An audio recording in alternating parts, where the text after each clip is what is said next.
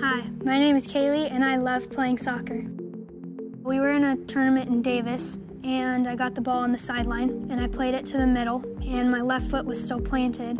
So I turned and the girl ran through the back of my leg and I heard a pop and I was on the ground and I couldn't straighten it.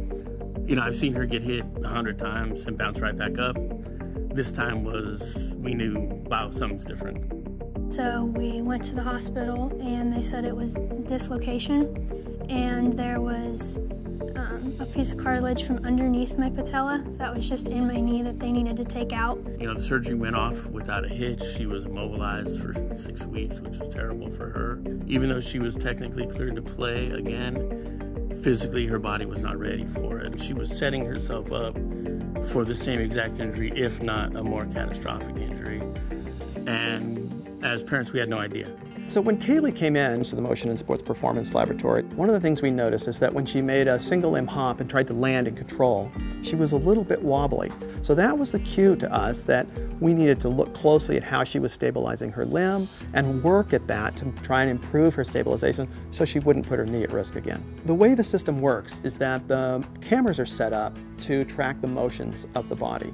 And then in the floor we have force platforms that record the forces that you place on the floor while you do the athletic maneuver. And the computer takes those things and combines them together. So it shows us how much force is at the ankle, at the knee, and at the hip. Based on her data that we got from the motion capture system, we prescribed a very specific program of strength training and neuromuscular training to try and improve her control of her limb. They would let her perform at a high level, but wouldn't put her at risk for injuring her limb again. I documented everything, every session that she took, and about every 2 weeks I would email to the lab, and the lab would modify everything as necessary and then send their recommendations back, which were immediately implemented. It was a very collaborative effort between the whole team that was taking care of my daughter. I truly, at every point, felt like we were in the best hands we could possibly be.